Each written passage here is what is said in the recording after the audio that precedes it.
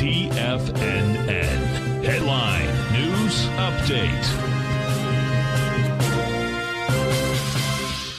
Welcome, folks. We had the Dow Industrials finished down 104. NASDAQ up 6. There you go.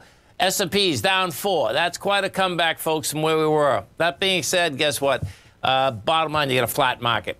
Gold contract down $31, trading at $18.22. You get silver down 88 cents at $20.69. Light sweet crude up $1.11, $106.84 a barrel. Notes and bonds. The 10-year note up 10 ticks, trading 119.19. The 30-year up 15 at 140.03. And King Dollar. King Dollar is up, where are you, King Dollar? 967 ticks, trading out at 104.814.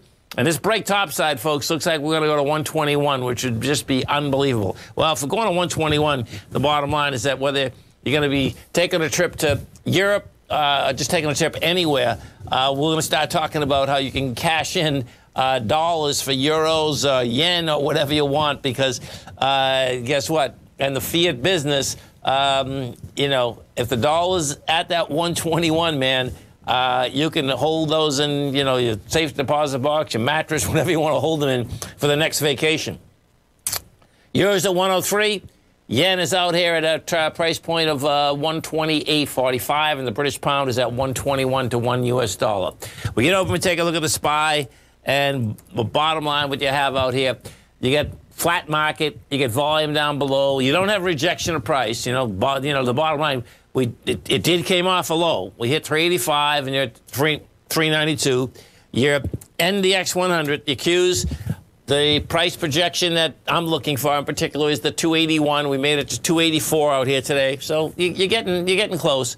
The Qs in particular, see, the difference when you're looking at this is not a positive deal.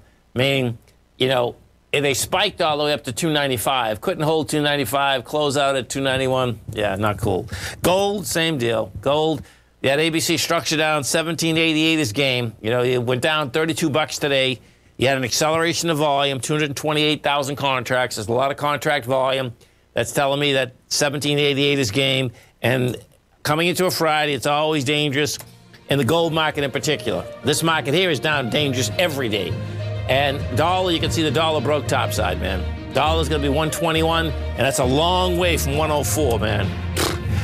Have a great night, folks. Have a safe night. Come back.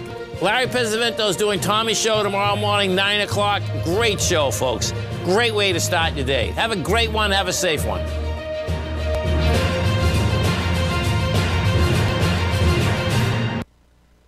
Sharpening